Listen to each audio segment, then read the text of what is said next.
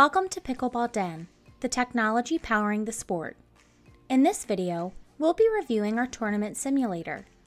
Pickleball Den's tournament simulator is a great tool to help tournament directors refine their bracket start times and maximize the courts available for their tournament.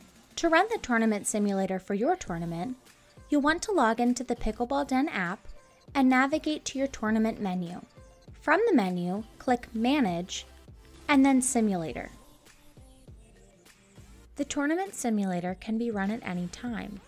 It can be run before players begin registering, in the middle of the registration process, or closer to when registration closes. Pickleball Den imports the tournament start time that you entered in your tournament settings. It lists the same time as the simulator start time. The simulator also shows the number of teams who have registered for each bracket so far. If you're running the simulator at the beginning of the registration process, these numbers may read 0. You will need to manually enter the simulator team count by clicking Edit and then entering the number of teams you would like to simulate. If the tournament team count reads 0, you'll need to enter the approximate number of teams that you anticipate will register for this bracket.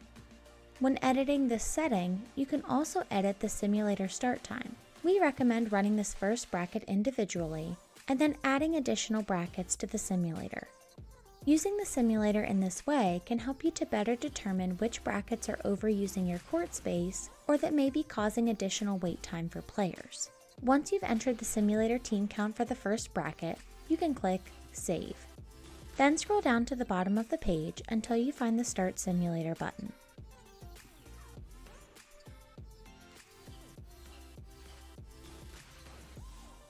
Once the simulator is finished, you can see the available courts and the courts in use. For this tournament, there are 4 available courts. This first bracket is only utilizing half of the courts available. If you scroll down further to the bottom of the page, you can also see the average and the longest wait time players will experience. We can now scroll back up to the brackets and add a second bracket to the simulator. The second bracket shown has 9 total teams registered so far. This will most likely be too many teams and will overuse the courts, creating a longer wait time for players. Either the 4-team bracket or the 6-team bracket listed below would most likely be a better fit to add to the 8 a.m. start time. For this example, we'll try the bracket with 6 registered teams. And we'll change the start time of this bracket to 8 a.m. We can now scroll down to the bottom of the page again and start the simulator. When adding these changes to the simulator, it will not change the settings within your tournament. Once the simulator has finished, we can scroll down to review the available courts. As you can see, the courts are being better utilized when we added the second bracket to the 8 a.m. start time. The average wait time for players is 5 minutes, with the longest wait time being 21 minutes. Now that we've adjusted the brackets at the 8 a.m. start time, we can look at the simulator report to determine what time the next bracket should begin.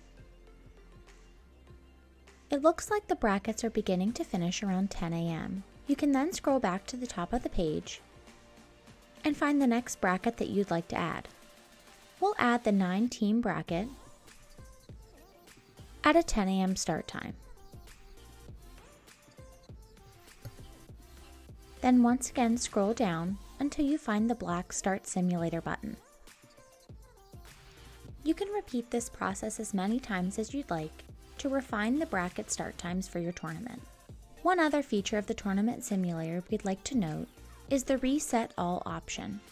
This option resets the tournament simulator and allows Pickleball Den to import the most recent information for your tournament. For example, if you ran the tournament simulator prior to players registering, the estimates you entered for the simulator team count may not be up to date.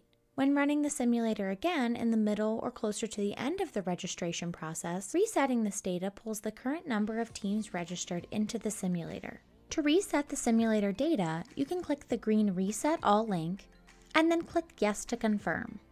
You can also click the green Remove Counts link in order to remove all of the simulator team counts for each of the brackets in the tournament simulator. Click Yes to confirm. As you can see, each of the simulator team counts has now been defaulted back to 0. We hope you enjoy using Pickleball Den's Tournament Simulator to help you refine your bracket start times and maximize the courts available for your tournament.